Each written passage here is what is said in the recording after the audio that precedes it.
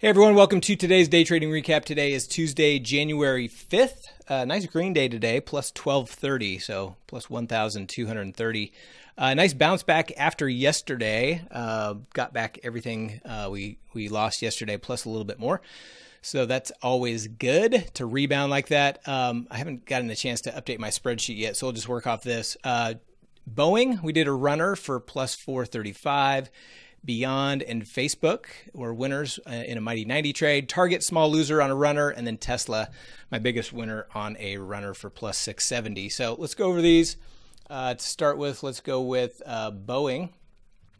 So Boeing this was our first runner that we took. Price made this initial push up, was consolidating above this pivot. We got long.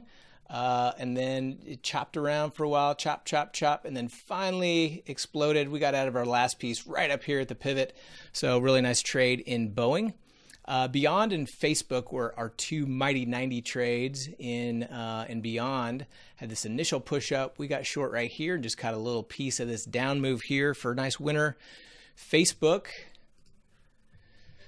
pretty similar thing. Initial push up. We just caught this little down move here for a little winner. In Target, we don't trade Target a lot, but Target set up looking like it was going to be a nice downside runner. Had this initial push into positive territory, came all the way back down to the lows of the day, started chopping around. We were looking for a continuation lower.